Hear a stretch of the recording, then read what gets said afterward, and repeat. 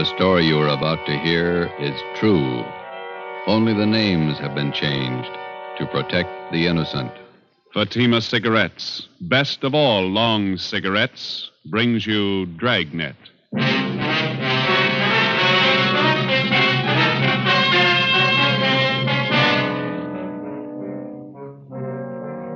You're a detective sergeant. You're assigned to homicide detail. A police officer is shot down on the front steps of his home. There's no apparent motive for the shooting. The assailant escapes in a blue sedan. Your job, get him. It's amazing how many long cigarette smokers are changing to Fatima. Here is the actual report. From coast to coast, king-size Fatima has more than doubled its smokers. Yes, more and more smokers every day are discovering that Fatima is the best of all long cigarettes. Long cigarette smokers find Fatima has a much different, much better flavor and aroma. Long cigarette smokers find that Fatima is extra mild because it's the long cigarette which contains the finest Turkish and domestic tobaccos superbly blended to make it extra mild. So enjoy extra mild Fatima, best of all long cigarettes. It's wise to smoke extra mild Fatima.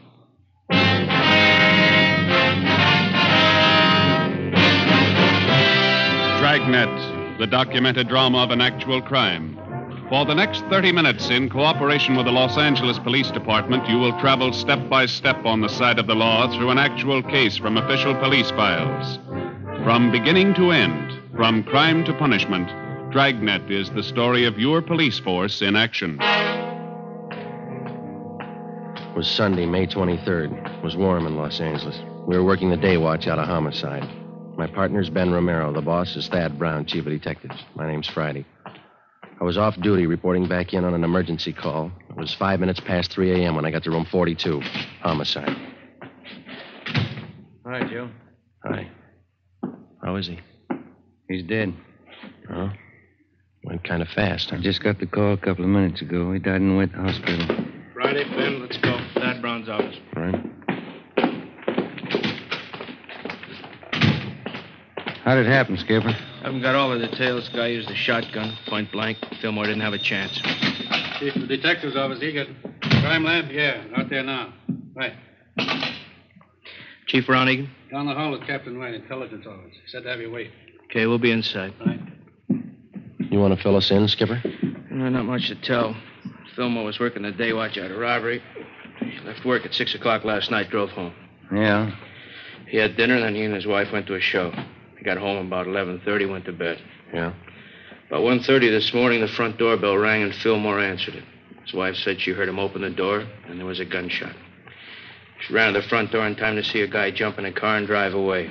Fillmore was lying on the porch, chest ripped open. You say the guy used a shotgun? Yeah. No other information on the car he used? Blue sedan, that's all the wife could tell us. She didn't get the license number, said it looked like a new model car. No physical evidence. Haven't found anything yet. Here's the boss. Chief? Elliot, you brief Friday and Romero? Told him much as I know. Any idea what the guy's motive was? Revenge. Any leads? Just one. Then White Intelligence came up with it. A guy by the name of Jake Carver. Carver? Not familiar. He got out of Folsom 3 days ago. Served 7 years armed robbery. Yeah. Fillmore was the man who got Carver and sent him up. The time he was sentenced, Carver swore up and down he'd get Fillmore when he got out. Hot-headed punk. Where do we look for Carver? Already checked where he's supposed to be staying. Not there. Mm-hmm. There's a list of guys he used to run with before he went to Folsom. Thanks. Let's see, Joe. Here it is. Ralph Danton, Ernie Travis, Jaime Flores. Carver been seen around town since he got out? Once that we know of, in a bar out on Sunset Boulevard. Flores was with him. Well, how about Travis and Danton? They still around? Well, let's see. Travis went east 2 years ago. Danton's around. Still runs with Flores. That's where you start. Flores? Yeah. Okay. Any reason? 2. Flores' sister used to go with Carver. Yeah? Flores owns a blue sedan. 3:20 a.m. We checked Jaime Flores' last known address, the old 76 Hotel down on South Alameda. Flores had moved. His forwarding address was his mother's house, 1232 Alabama Street out in Boyle Heights. His mother told us Jaime was living on County View Avenue in Highland Park. 4:30 a.m. We located the address. No garage here. Wonder where Jaime keeps his car. Not parked on the street. Yeah? What do you want? Police officers. Oh, Like to talk to Jaime Flores? Jaime? It's late. We're in bed. It's important. We'd like to talk to him. All right. Wait. I'll go get him up. Jaime. Come on, get up. Come on, Jaime. Cops at the door want to talk to you. What'd they say? They want to talk to you. Okay, baby. Yeah, officers. What can I do for you? You Jaime Flores? That's right. We're looking for Jake Carver. You know where he is? Wish I did. I'm through with that guy. Why? What's the matter? He borrowed my car the day before yesterday. Said he'd only be gone a couple hours. I'm still waiting. You own a blue sedan, is that right? Yeah, 48 Chevy. Why'd he crack it up? Couldn't tell you. You have any idea where we can look for Carver? If I did, I'd be looking myself. Do you know if Carver's got a gun? Why? That punk pull a job? Does he have a gun? In the trunk of the car. I use it on hunting trips. What kind? Shotgun. 4:45 a.m. We got out a broadcast and an APB on Jake Carver, containing a complete description of the car and its license number. Roadblocks were set up on all main roads leading out of the city, and police details at the airports, bus depots, and the railroad terminals were alerted. All of the people whom Carver was known to have run with before he was sent to Folsom Penitentiary were rounded up and brought in for questioning. While Captain Elliott from Homicide supervised the interrogation, Ben went across the street to check with the coroner at the morgue. I contacted Lee Jones at the crime lab. 6 a.m., we met in Chief of Detectives Thad Brown's office. Crime lab find anything? Single footprint, that's all. Jones found it in one of the flower beds in front of Fillmore's home. Does it tie in? Size 10. That's Carver's size. A little help. Is there any indication Carver might still be in the city? No, there was a good 3 hours between the time Fillmore was shot and the roadblocks went up. What about Carver's pals? Did they help any? Well, Flores is the only one who admits seeing him since he got out. What about Flores' sister, Dorothy? She lives out in Long Beach, and Cenas and Burton are bringing her in now. That guy, Flores, did you question him again, Elliot? Yeah? You satisfied with everything he told you that he knows? That's right. He doesn't seem to be too close to Carver. No record of any correspondence with him while he was in Folsom. How about the coroner's report now? Shotgun, close range, hit him hard. Well, there's mugshots of Carver. Are they out? Photocopy's still working on it. Turning out 2,000. Excuse me. Brown speaking. Albert. Right. They got Dorothy Flores in the interrogation room. You want to talk to her, Elliot? Ben, you and Joe talk to her. Tell Cenas and Burton to check in here. I got another angle I want them to start on. Right, let's go, Joe.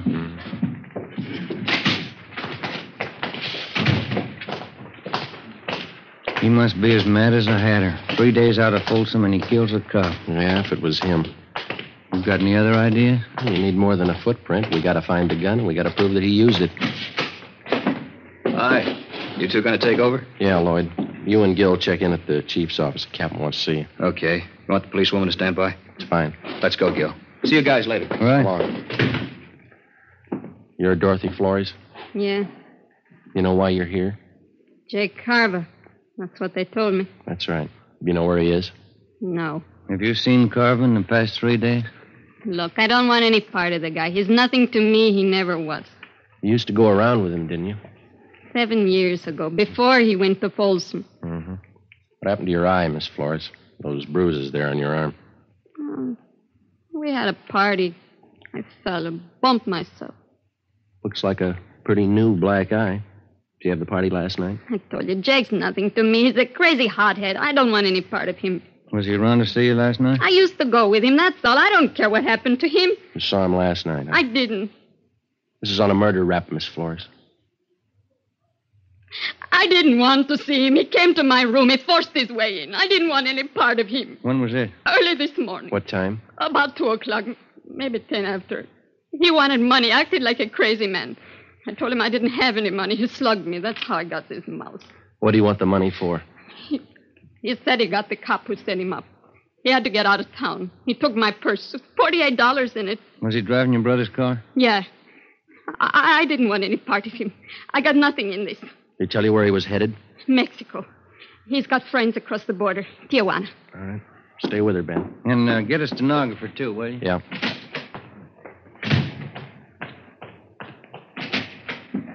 Righty.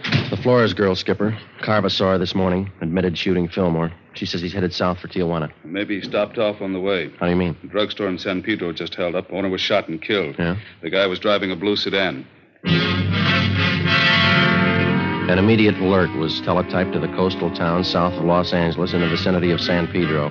The San Diego police were alerted, as were the Mexican authorities in Tijuana and other designated points of entry along the California-Mexico border. 7:50 a.m. Ben and I, together with Lloyd Barton and Al Shambra of Homicide, drove down to San Pedro and checked in with Lieutenant Maxwell at San Pedro Homicide. What kind of a gun did the guy use, Lieutenant? I checked the body. Looks like it could have been a .45. No chance it might have been a shotgun? No, not that kind of a wound. Who saw the guy make his getaway? My wife did. We live right across the street from the drugstore. Wife heard the shooting, ran to the window. She says it was a blue sedan. She didn't see the license plate? No, I got a look at the car before it disappeared. It looked like a Chevy to me. There's been no sign of it since the roadblocks went up? Not yet. It's pretty hard to understand. How do you mean? Take a look at the map here. Here's Palos Verdes and Clifton to the west. Roadblocks there. Yeah, huh? Here's the roadblock to the north, just this side of Harbor City. Another one northeast, near Wilmington. Yeah? This one here, outside of Long Beach. Had 4 roads to pick from. They're all blocked off, huh? No turnoffs, no detours. All the roads are under patrol. You think he got south beyond Long Beach before the roadblocks went up? Not a chance. Yeah, it's hard to figure. He could be hiding out somewhere along the way. Excuse me a minute. This is Lieutenant Maxwell. Where? Okay, be right there. Anything? I found the car off the Coast Highway, blue Chevy sedan. How about Carver? Bloodstains in the front seat. That's all they found.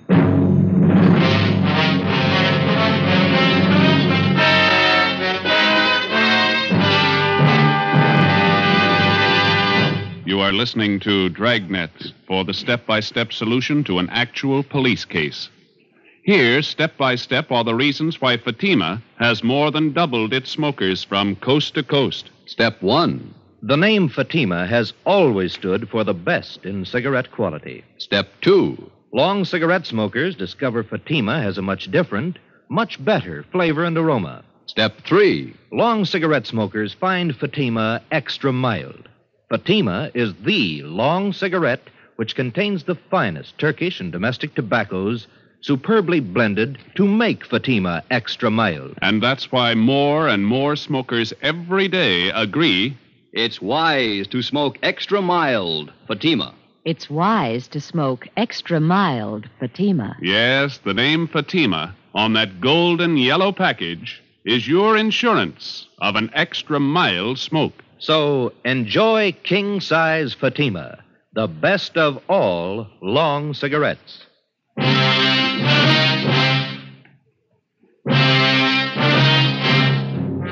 8:45 a.m. We found the blue Chevrolet sedan. It was lying overturned in a ditch just off a dead-end road on the edge of a grove of eucalyptus trees.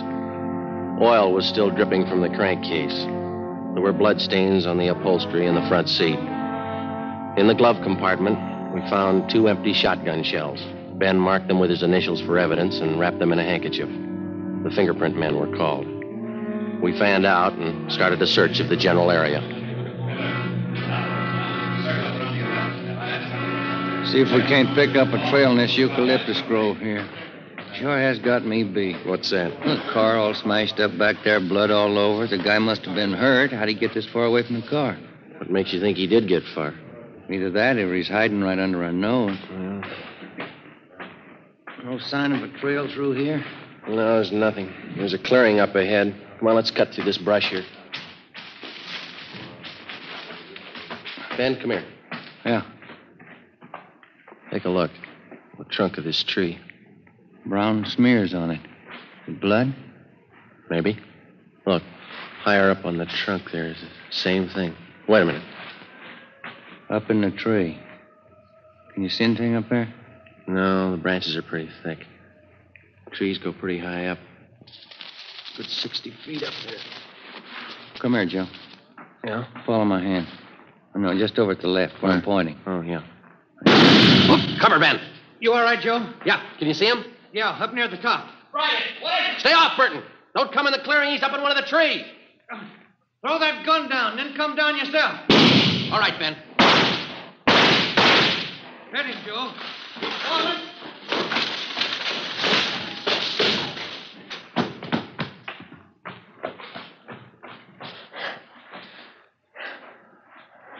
Carver? Shotgun's over there. You alive? Yeah. It's a hard tree to climb. Wonder how he got up there. I don't know. But this was the only way to get him down. We called an ambulance and had Jake Carver taken back to Los Angeles to the county hospital, the prison ward. We took the shotgun and the empty shells and booked them as evidence with the property clerk. The wrecked blue sedan was impounded. 2 counts of murder were filed against Carver with the district attorney. There was still one important piece of evidence missing, the .45 pistol used in the robbery and murder of the San Pedro druggist. A month passed. While Carver recuperated in the prison ward of the county hospital, we were busy building a case for his conviction. We still had only enough evidence to convict him for one of the murders. Another 2 months went by. On August 30th, Jake Carver was brought to trial for the shotgun murder of police officer Robert Fillmore. 10 days later, the jury found him guilty of first-degree murder. He was sentenced to a life term in Folsom Penitentiary. Knowing that we didn't have enough evidence to convict his client for the murder of the druggist, Carver's lawyer demanded an immediate trial on a second charge. Wednesday, September 12th, 10 a.m. I was called at the chief of detective's office. Friday? Sit down. Thank you. Elliot and I have been talking about this Jake Carver thing. They set the trial date yet? Starts next Tuesday. Bringing Carver down from Folsom tomorrow. It's bum luck. We're not going to convict him on the evidence we've got. We don't even have the gun. We've got to get a conviction. He beat the death rap for killing Fillmore. If he gets over this one, it means he's still eligible for parole. Yeah. So he serves 10 years, maybe. Good behavior. He gets out and he's ready to start in all over again. Yeah, if we could just sew him up for killing that druggist, we could put him away for good. I don't know how, Skipper. It's a pretty good bet that no jury will convict him unless we find that gun.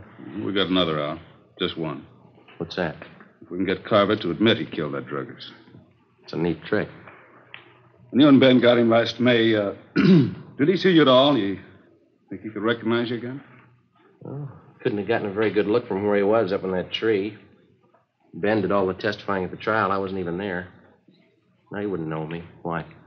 When they bring Carver down from Folsom tomorrow, they'll put him in county jail while he's waiting trial. Yeah. Chief figures if we could plant you in the same cell with him, there's a chance he might talk, if you play it right. No, I don't know. He's no beginner. Neither are you. If you carve enough of the right bait at the right time, there's a chance he'll put his foot in it. Maybe. All right, will you set it up with the county jail? Yeah, and remember, he's a killer. Don't take any chances. Suppose he gets wise. Well, then we'll know you tried. The following day at 2 p.m., I was booked at Central Jail as Joe Ramos, a robbery suspect. Ramos was the actual name of an Eastern thief whom we knew was not acquainted with Jake Carver. After being mugged and fingerprinted, transportation officers took me to the 12th floor of the Hall of Justice, where I was booked into the county jail. After that, I was taken down to a cell block on the 10th floor known as the High Power Tank, where prisoners charged with major crimes are held. During the day, the individual cells are left open, and the prisoners are allowed to visit with one another. I was taken back and shown the cell I was assigned to. Jake Carver was already there. He was playing two-handed poker with another inmate on the lower bunk. Here you are, Ramos. This cell here. You can take the top bunk. All right. How many cards you want? Make it 2, Jake. Hey, move, will you? I want to get in my bunk. Come on, make your bet. Says 2 cigarettes. You're 2, bunk you 6. I said I'd like to get in my bunk. Go on, Sam, play the game. Okay, we'll see you. Maybe you didn't hear me, Sam. I said I want to get in my bunk. I heard you, Mac. I don't like shoving around like this. All right, now sit down. What's your complaint? Didn't they tell you when you came through the door?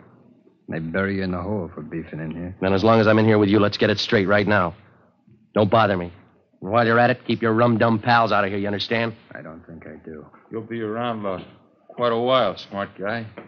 I won't forget this. Oh, yeah. Shout time. Come on, here it is. What are you doing down there, Dobbin? Nothing. I always sit on the floor. Get back to your cell. Ciao. Yeah. See you, Jake.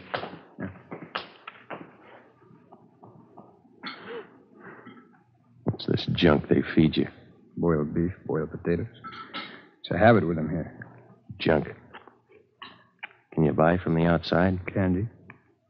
Sometimes pie. Guy comes around in the morning. Who are you? Joe Ramos. Ramos, huh? Chicago? I've been there. So have I. I'm Jake Carver. Hiya. All right. What are you up for? Talk to my lawyer. You got a smart mouth. You got a big one. You take care of your own worries, huh? I'll take care of mine. I ain't got any worries. I got it made. Hey, you want that piece of bread? I don't want any of it. Take it. Tell the truth, I never had it so good. No witnesses, no evidence. You can't touch me. Sure. That's why you're in here. 3 days passed. By playing the part of the tough gunman from Chicago, I succeeded in getting close to Carver. Because of the close confinement, I was with him almost constantly, but he still refused to confide. In a roundabout way, I pressed him as much as I could for the answer without making him suspicious. No results. 8:55 p.m. Sunday, 2 days before the trial opened. Sam, Jake Carver, and I were playing blackjack in the aisle just outside our cell. All right, Sam, hit me. There you are. Okay, I'm good. Ramos? I'll stand. 18. Pay 19. That's all for me. Me too. I'm going to hit the sack. Yeah, just when I start to collect. Always crying. Hey, Ramos, seems to me I remember you. Haven't I seen you around City Hall? Sure, I live there. All right, it's time. Lock up. No, seems to me I remember. Ramos? What's he talking about? I don't know. I got a headache. It's killing me. Yeah? Well, let me crack your neck. It'll help it. No, it's no good. You got any of them brown pills? Come on, I'll crack your neck. Loosen up those nerves. Always helps me. Yeah? Yeah, here, let me show you. Come on, turn around. Take it easy. Just relax. Let yourself go. Yeah. I'll get my hands around the back of your neck. Come on, relax. Well, this won't hurt you. All right. You got to be careful with this, though. You could break a guy's neck, you know? Take it easy, huh? What's the matter? Come on, relax. All right. Let me get a better grip on your neck. Take it easy, huh? All right, now. Yeah. All there is to it. How's that? Oh, that's not bad. Feels a little better. That works okay. Sure. Hey, I noticed you had a visitor today. One of the boys in the East? No. A friend of mine out here. He just got in town. The coppers are trying to pin a killing on him. No? Who is he? Max Wesley. A good man. Tried to say he pulled a job down in San Pedro. Pedro, huh? What kind of job? Stick up. Drugstore a couple months ago. Yeah? That's what they got me on, you know? It's funny. I think I'll get some shut-eye. What about this job they're trying to hang on him? He tell you? I don't remember. The guy who ran the store was shot up, I think. Died. Max wasn't even in town when it happened. Happened in May? Last May? I don't know. I'll see you in the morning. Yeah. Hard bed. They didn't have nothing on Max, huh? They let him go. Oh, not yet. He's out on bail. No, I mean, no evidence on him. No gun, huh? Yeah, they got a gun. I think that's what Max said. Where'd they find it, he say? I don't know where they found it. Go to sleep, will you? He mentioned anything else about Pedro, like San Pedro Hills? Yeah. Maybe that's where they found it. I think Max said that. No. That couldn't be. All right. Understand that. Hey, Ramos, it wasn't the Harbor drugstore, was it? What's eating you anyway? Will you go to sleep? Look, Ramos, I gotta know. It's important. What are you talking about? I gotta get some sleep. Will you listen a minute? I ditched a gun down there in the San Pedro Hills. All right, what are you worrying about? They don't send you up for hiding guns? Listen, I'm hot on that job. They got me on one murder rap. If they tag me on another one, it's for keeps. What do you want me to do? Talk to the governor? Are you sure this guy Max said that they found a gun? Now, look, Carver. Max said they found a gun in the San Pedro Hills. Now, you get on down in your bunk and let's talk about it in the morning, huh? What kind? Did he say what kind? I don't know. I don't remember. Was it a 45? Something like that, yeah, 45. I guess that was it. Now, listen. Got that jailer barking down here. Quiet down in there. All right. You go to sleep now? It's not the same one. They couldn't have found it. They haven't talked to me. Ramos. When did they find the gun? Did Max tell you that? When did they find the gun? When? I don't know. He didn't say where? San Pedro Hills. Ramos, I gotta know. Wasn't by a covert, was it? On the hill road? I don't know. I'll ask Max the next time I see him. Is that where you ditched yours? They couldn't have found it. Nobody could have. This covert, see, back on the road. Yeah. There was a piece of cement broken off the bottom edge of the covert, kind of a hollowed out space inside. I pushed the dirt all around it. You gotta ask Max. Ask him where they found that gun. Yeah, I'll see him Wednesday. I'll ask him. You gotta find out. They could put me away for good. What are you worrying about? They haven't paired you up yet with the gun they found? Yeah. Yeah, that's right. Maybe they didn't figure it. Maybe they forgot. Maybe. Yeah. Cops are dumb. They forget. That's what everybody says, isn't it? Yeah, that's what everybody says.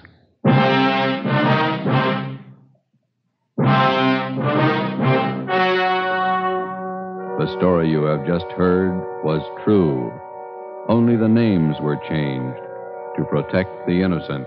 On September 18th, trial was held in Superior Court, Department 91, City and County of Los Angeles, State of California. In a moment, the results of that trial. It's amazing how many long cigarette smokers are changing to Fatima. Here is the actual report. From coast to coast, king-size Fatima has more than doubled its smokers. Yes, more and more smokers every day are discovering that Fatima is the best of all long cigarettes. Long cigarette smokers find Fatima has a much different, much better flavor and aroma. Long cigarette smokers find that Fatima is extra mild because it's the long cigarette which contains the finest Turkish and domestic tobaccos superbly blended to make it extra mild. So enjoy extra mild Fatima. Best of all long cigarettes. It's wise to smoke extra mild Fatima. It's wise to smoke extra mild Fatima.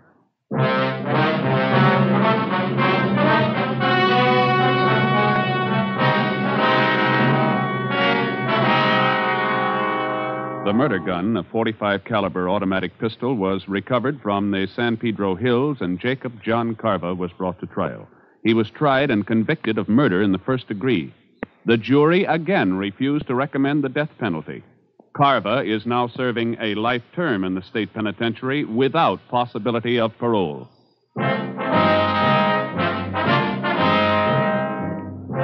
You have just heard Dragnet, authentic cases from official files. Technical advice for Dragnet comes from the Office of Chief of Police, W.A. Wharton, Los Angeles Police Department.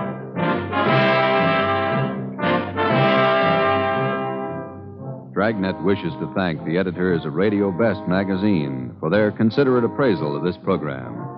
For those of you who may be interested, a novelized version of Dragnet appears in the April issue of Radio Best. Fatima Cigarettes, the best of all long cigarettes, has brought you Dragnet from Los Angeles.